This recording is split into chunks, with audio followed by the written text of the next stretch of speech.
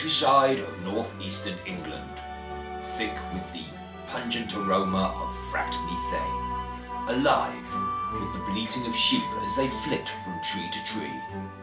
Beautiful, you may think, but how far would you travel to visit? Would you travel light years? Good evening, and welcome to another edition of World of the Weird with me, Sebastian Buckslammer. Tonight, I will be examining what happened when creatures from another world did indeed visit here from light years away. Seems unlikely, no? Actually, now I think about it, it seems extremely unlikely. However, I have spent minutes having a cursory glance over the evidence, and I can find no fault with it. The story begins with one Charlotte Ann's story. Originally, I went to the cottage for the peace and quiet.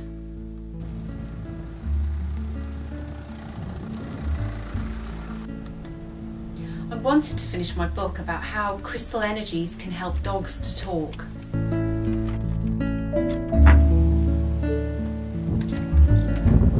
At first it was idyllic, perfect.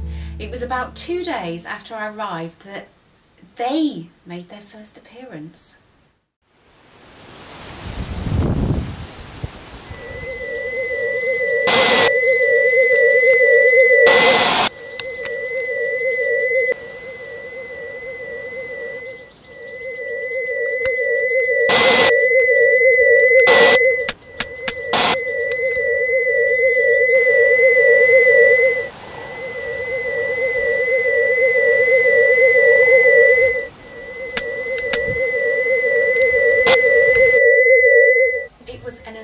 Silver craft, roughly the shape of a cheap hubcap.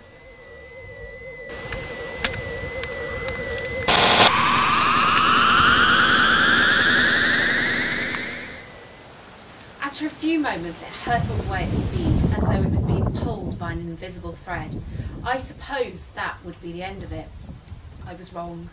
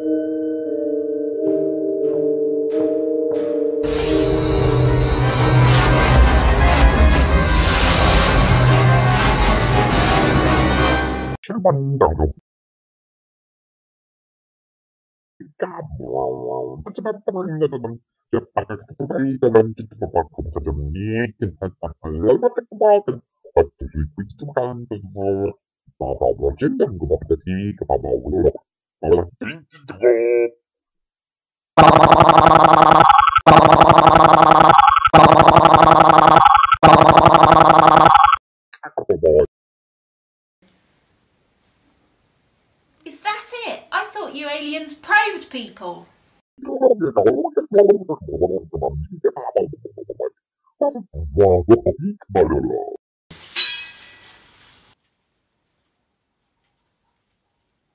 Then I was probed. It was alright actually.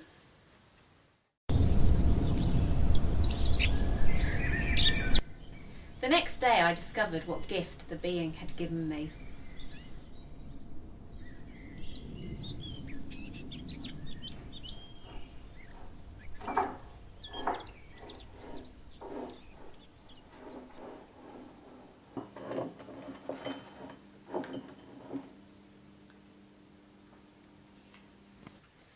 I was telekinetic. I cannot emphasise enough how useful that is around the house.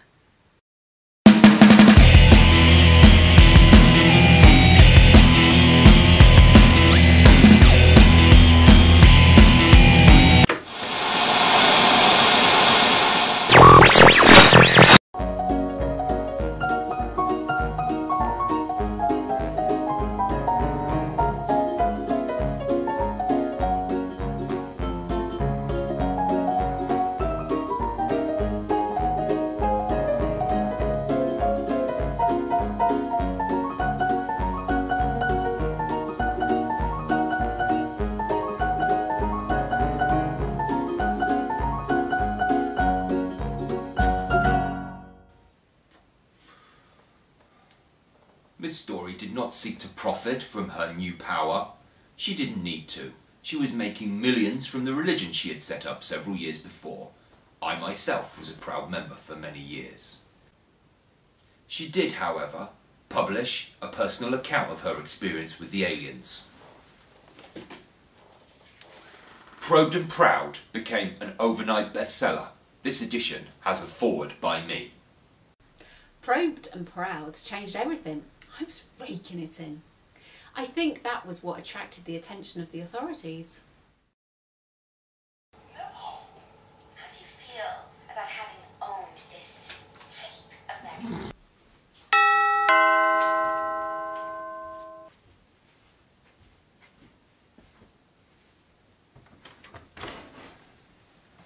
Good evening. I'm a hard-nosed and skeptical government scientist.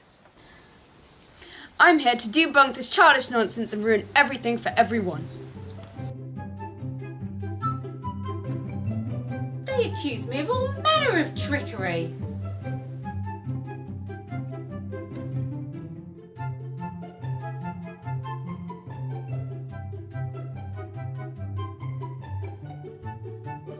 They even said I used stooges.